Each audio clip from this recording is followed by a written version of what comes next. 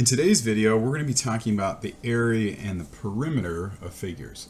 But what's essential about this discussion is that these figures are similar. Now, if you remember from a while ago, similar figures have the same shape. Another way of thinking of that is that all the corresponding sides are going to be proportional. You can also think of that being all the angles are going to be the same too. So, but in particular, what we're going to be doing is we're going to be looking at problems like this. We're going to have problems something like this where we have a perimeter. Notice this is a perimeter. We know the perimeter of this little triangle. We're trying to find the perimeter of this big triangle. Now all we know is that they're the same shape and that this side compared to that side is 1 yard compared to 5 yards. We're also going to do some problems where we're trying to find the area, right? The area. So again, just bear in mind, this is area, this is perimeter. Those are different, right? So we're going to be looking for things like the perimeter. We're going to compare perimeters versus here we're going to compare areas, the whole area, right? Very different things. Again, they're similar figures, the same shape. We're going to know the ratio, but we're only going to know the ratio of one set of corresponding sides. But that's all we need to know to figure out the area of the other. So here we go. Let's get into it. Okay, first problem. Now, with this problem, what we've got is we've got the one we just showed on the previous page. Now again, notice they are similar and the label sides are corresponding, right? Make sure that these facts are covered. You can't just do it for anything. They have to be similar and the side lengths that you know have to be corresponding. So here we go. We know this side, we know this side. We also are talking about the perimeter. Now, just a random coincidence, this 5 yards compared to that 1 yard, this is also 5 yards for the whole perimeter. Just random coincidence that those happen to be the same thing. Okay. Now, what we know is the perimeter. In other words, once around this little triangle is 5 yards. Okay. Now, it might be an isosceles. We don't know if it is. Maybe it is, maybe it isn't. It turns out we don't have to know. I mean, maybe this is like 2 and 2, but it might be 2.1 and 1.9, right? So, but this works anyway. So it turns out when it's just comparing perimeters, the calculation is pretty straightforward. You just multiply the ratio, right? I mean, it kind of makes sense, right? If this side is 5 times bigger, then this side is 5 times bigger, and this side is 5 times bigger, right? So each side gets bigger so by 5 times. So that means once around is also 5 times bigger. And you just end up with, and with the 5 yards that we started with, right? I'll just do that in red, just so you know, 5 yards. This is the 5 yards because that's the perimeter, right? This is the perimeter. That's why I'm calling that 5 yards. Then I'm going to multiply times the ratio of these two sides, times the ratio of those two sides, which is going to be, right, 5 yards over 1 yard, right? So this time it's 5 because of this 5, right? So just to get it clear there, right? Those 5 yards are coming from different places in the problem, okay? And again, I just have the P here just sort of as a reference. You know, I'm going to make that go away because it kind of makes it look like it's in the equation, which it isn't, okay? Okay, so I got 5 yards times that. Now there's a whole bunch of yards that we get to cancel, right? Yards. So I just got 5 times 5 over 1. Well, sure enough, that's 25 yards.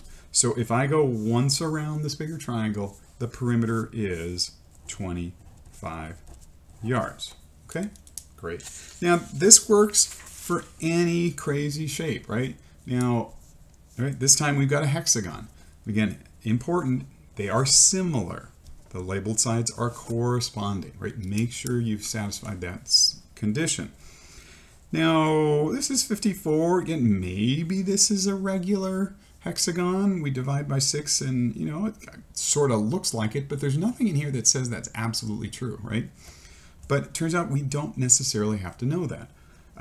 Again, it's perimeter, so it's a length. So all I got to do is multiply times the ratio of these two lengths. Okay, so I'm starting with my 54, right? 54 feet times, now, you know, we could come up with the whole exact formula and stuff, but let's just kind of think it through, right? Look, if we're going from 9 to 5, then, my ratio certainly isn't going to be 9 over 5 because that makes it bigger, so it really ought to be 5 over 9. So again, rather than get too bogged down in the details, it's getting smaller. It should be 5 over 9. Now, what I could do, right, I can multiply that across 54 times 5 divided by 9, but, that's going to get a little messy.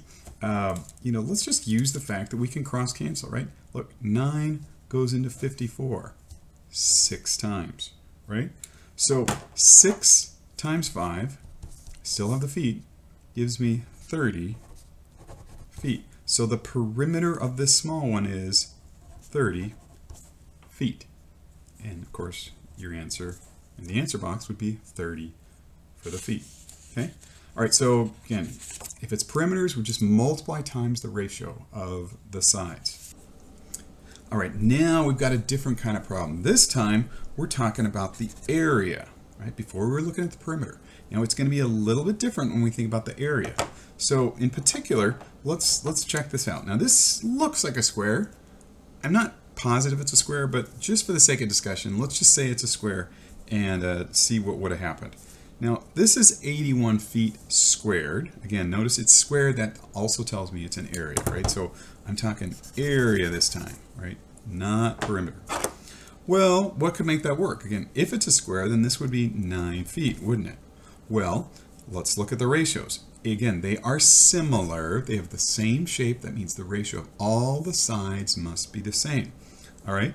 So 9 goes to 4. Well, then, hey, 9 goes to 4 over here, right? And so my area would be 4 times 4, which is 16 feet squared, right? 16 feet squared. So if I've got that, right, then what I need to do is I could just stop here, right? But let's actually use this to analyze it more generally, right? Because we're not always going to have a nice simple situation where it's a square and it just works out and you can just see it. So let's actually use this to be more general. In particular, what I'm thinking is this. Now look, to get an area, I multiply 2 dimensions, right? Well, so what happened here was I had 81 feet squared, right? Now, I had to first have the ratio of 4/9 because this got smaller, right? So I had to multiply this times 4/9 because one of the sides gets smaller, but I also saw that this got smaller. So I also multiplied 4/9 because this second side got smaller, okay? Now, let's get this up. Let's just remember that we're working in feet and just work with the numbers, right? So what I could have said more generally is, here's my original area. I'm going to multiply times the ratio of the sides squared. Okay, now this is 81 over 1, right? Okay, so let's do this. Okay, now I can simplify this. Look, 81 times 1, this is going to be 81 over 1, 4 squared, 16, 9 squared, 81. Well, hey, that's pretty cool. Look, those cancel, and I just finally get an answer of 16 feet squared. Now notice I got that without going through and starting to figure out what all these dimensions were. All I said is I'm going to square the ratio. Okay, so let's use that now with a shape that's not quite so pretty, and that would be this one right here. Okay, now for this one, again, I know the area, right? I know that they're similar. I'm going to try to use this area to figure out that area of this one. Now, this is 8 meters. That's 4 meters. So I know that the side lengths doubled, but the area doesn't just double, right? We have to square it. So what I would say is that my original area, right, 16 meters squared, right? So and again, we're just going to remember that it's meters and just keep it simple, right? I guess 16 times, and we're going to end up doing it as a fraction, right? My ratio of the sides, but I'm going to square them, right? So this is 8 over 4. My My pen isn't agreeing with my mouth. 8 over 4, the whole thing squared. Now I could start expanding it and all that kind of stuff, but before I do that, let's simplify this. Look, I mean, why have big giant numbers if we can avoid it, right? Well, 8 over 4, right, that's just the number 2, isn't it, right? So that's the number 2. Well, 2 squared, that's pretty easy to do, right? So I end up with 16 times 2 squared, which is 4, right? And I got rid of the 1s just because I don't really need them. Well, 16 times 4, that's just 64. And again, my units were meters, so this is 64 meters squared. Okay? And again, look, I didn't figure out the hypotenuse, or even, well, it's not even a right triangle. So, but I didn't know the height. I didn't know any of these details other than I started with an area of 16, and I squared the ratio of the sides. Right? Okay. So now let's move on to one that's a little different. Okay. So now with those, I was given the ratio of the sides. Now sometimes we're just going to be told the ratio. Look. So again, these are similar figures, right? The similar figures. I'm going to try and find this dimension h. Make it a little easier to see. That's an h, right? I'm trying to find h. Now, I wasn't given any of the other sides except that I started with 3 centimeters, okay, for this side, right? So in this case, I'm not actually being given the perimeter. I'm just being told a side, just one side. Now, other than I am told that the perimeter ratio is 7 to 3, right? So in other words, it goes both ways. You tell me what the perimeter ratio is, and I'll also tell you what any of the side length ratios are, okay? So cool. Well, h and 3 centimeters. Now, again, we've got a perimeter of 7 to 3. 7 to 3. Well, okay, so that should be probably pretty obvious what that's going to be, but let's just write out how that would work, right? So yeah, I'm starting with 3. 3 times, if you want to think of it as 3 over 1, you can, the ratio of the perimeters, which is 7 to 3. Okay? And again, you've got the same thing that happened before. This 3 cancels, and here, let's make that easier to see there. All right? And you just left with a 7. So I've got 7 centimeters. 7 centimeters.